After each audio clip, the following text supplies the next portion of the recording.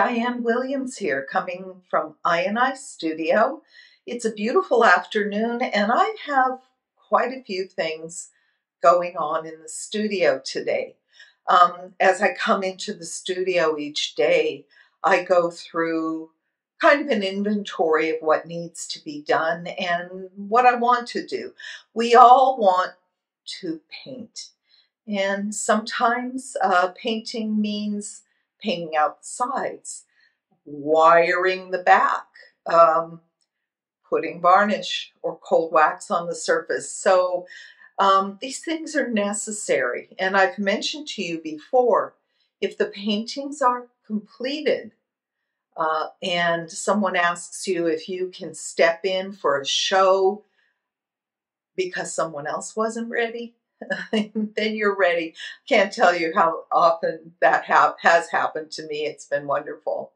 So what I'd like you to do is stay tuned till the end of the video. I'm going to do a little demonstration at the end.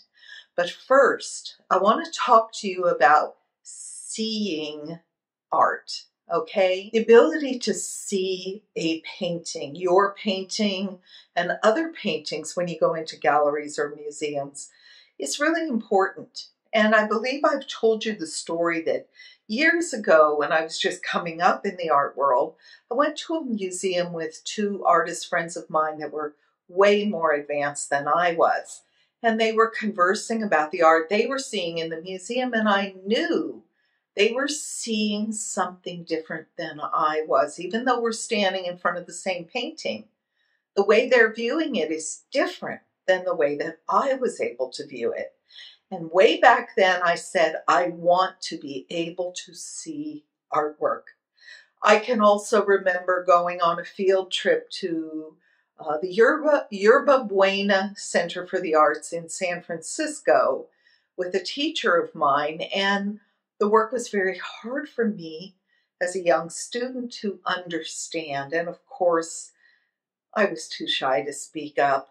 You know, I still wonder to this day, what is it that I saw that was so confusing to me, and how might I view it different today if I were to go back and take in that same show? Because art is very subjective, it's very personal. However, I think there are some guidelines that we can learn to help us see art. We're going to discuss that today by looking at these two paintings, one of which I believe is close to done, and the other one that's a hot mess. Let me tell you why. All right, so these are two paintings that I worked into. I had some other paintings under them to begin with, and they hung on my wall for several weeks. And you know, they just didn't ring my chimes after a couple weeks, if you know what I mean. They were nice. At first, I was afraid to work into them because they were interesting enough. But after hanging them up on the wall for a couple of weeks, I knew, you know, if I was walking by a gallery, this wouldn't pull me in the door. So what is it that needs to be remedied? How do I fix it? And I went into the work with some collage paper, some house paint, some stencil, some quieting down the areas, some covering up the areas with paper, painting over it, sanding back through it. There's a lot of methods that I use to get to where I want to go. But I feel that this is a pretty strong painting, and I feel that one's really in an awkward stage. So what happened to this was it was in a pretty exciting stage that I enjoyed. It had a lot of open space. I had put some red and pink parasol stencils in, and I decided to work back into it, continuing this blue over here, deepening the stencils with a darker color, adding some collage. And before I knew it, I had a piece that was way too busy. So what I want to do is I want to work into that with you this afternoon and see if we can bring it up a notch. Um, you never anticipate that when you work into a painting, you're going to solve it. It's just another step in the process. And what I'm going to do today is I'm going to quiet it down. And the way I'm going to do that is I'm going to do a pour of house paint over the top of this. I'm going to then do some scraping. After that dries, which will probably be the subject of another video because it in this humid weather will take a good couple of days, then I would sand into it and reevaluate it. You know, how does it look with the quiet space and the sanding into it? Isn't that where I started? It sort of is. That's kind of where I liked it to begin with. And maybe I should have left well enough alone, but screwing up a painting always gives us the opportunity to venture a little bit deeper than we were before. And I want to do that today. I also want to mention, as far as learning to see, I think the best way to learn that is through critique. Not only by having people critique your work, but by participating in critiques of other people's work. It's nice to be in a small group because then you get the opinions of your peers, how they view art. It can be very different than how I view art. So I may start a critique with an opinion about a painting, and then hearing other people talk about the painting can broaden my opinion. And I'm not going to say change my opinion, it broadens it. When my opinion is broader, I may change my opinion, adjust my opinion. The opinion will be different. It's a benefit to have critique. I do critique groups on Zoom, and they're 5 weeks. The ideal number of students is 4 to 8, and we present our work. If it's 4, we can present it every single week. If it's 8, every other week. And the group online on Zoom talks about the painting. I project the painting onto the screen, and we are able to talk and critique the painting. It's very beneficial. We have a group starting February 15th. Doesn't matter what country you're in, the time zone may matter. Mine start at 11 a.m. Pacific time in the United States. I would love it if you join the group. And the link is going to be posted for you so that you can join us for that. So, are you ready for my demo? Let's go. People often ask me about house paint, why I like house paint.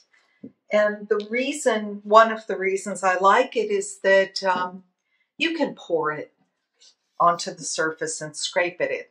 I used to do this with gesso, but gesso is thicker and the color is limited. If I want a different color gesso, I'm most likely going to tint the gesso with another color. With house paint, I can go and choose a color sample and have it custom mixed to the color I want.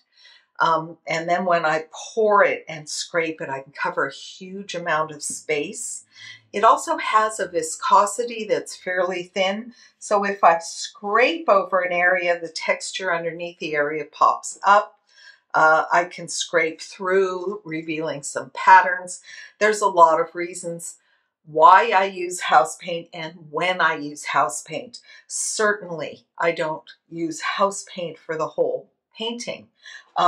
Areas like these yellow up here, I wanted to give them volume, so I took a glaze of acrylic paint and I painted into it to create almost what I think of as kind of little stones or little rocks. So what I do is I sort of get an idea about where I might want to go with the painting, what I might want to cover up, and what I certainly want to preserve. Many people get frustrated when the painting gets to this point and they cover the whole thing up. That's not necessary. There's a lot of good paint on here that eventually is going to contribute to a beautiful piece. I have to arrange all the elements so that they come together harmoniously and work. I never know exactly what's going to happen, but I do have some idea. This area up here I want to preserve, and the tops of these parasols, I think these are working beautifully. I most likely will keep some of this, but I don't mind covering it up entirely if that happens, and then reintroducing it later or not. Now this area I think is really interesting. It's not precious. It's not that I can't cover it up. What I like about it is it reminds me of a stone. And remember, I said these reminded me of stones. So I start thinking, what about a composition that was stones and parasols? How might that work? I don't know. It's just a hint that the painting is giving me. I'm listening to the painting. So for this, you're going to need your house paint. I use my putty knife, a 4-inch scraper. I have a bucket of water, thing of paper towels. That's all I need at this point. So let's give it a go, see what happens. I'm going to go in this area. Now you don't want a huge amount of paint, and you can always add more. Let's start with that. The color is important too. I had yellow as a background. Then I used off-white that blended with a yellow that had not dried, and I got kind of a gold color.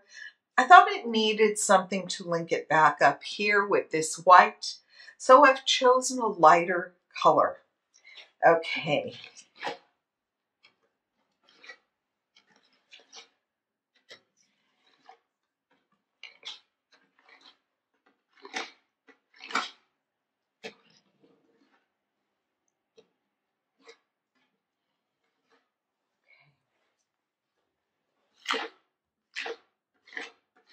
I want to get this area covered up. It's very bumpy where I collaged some thin rice paper. And when I sand back into that, it should be quite interesting. Okay.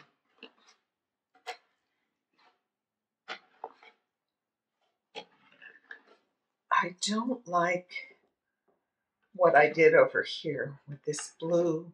Get rid of that. You know, I wanted to keep some of this green over here. I thought that was pretty interesting. It was a piece of collage that I found.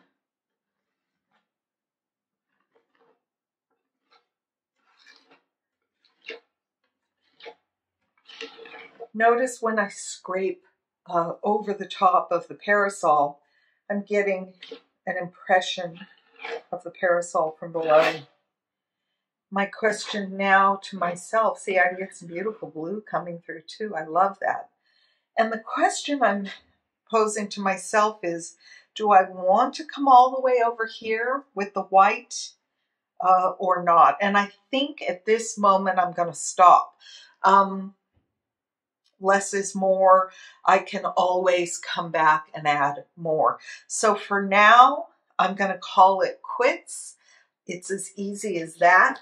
And half the battle is just seeing the potential, seeing where the painting might go, knowing that I can't solve the whole painting right now, but this is a step in the right direction.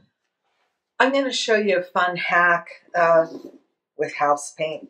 House paint gets crusty on the rim, and no matter how diligent I am about wiping the rim, it seems to build up. And I get forgetful, I get excited, I'm painting, I throw it off to the side, it gets dry and crusty. So what I have learned, I can't really get a tight fit on that lid. You can see it's kind of standing up. What I've learned about these little cans is I can take the gloves I was using, I stretch the gloves over the top of the can. This just works so well, it's crazy. So that's my glove stretched over the top of the can, keeps it airtight, and that's what I do, my little cheat. Thanks again for joining me today. I hope you've enjoyed yourself and learned something. Please be sure and check out my website for my workshops. There's a lot of information in there.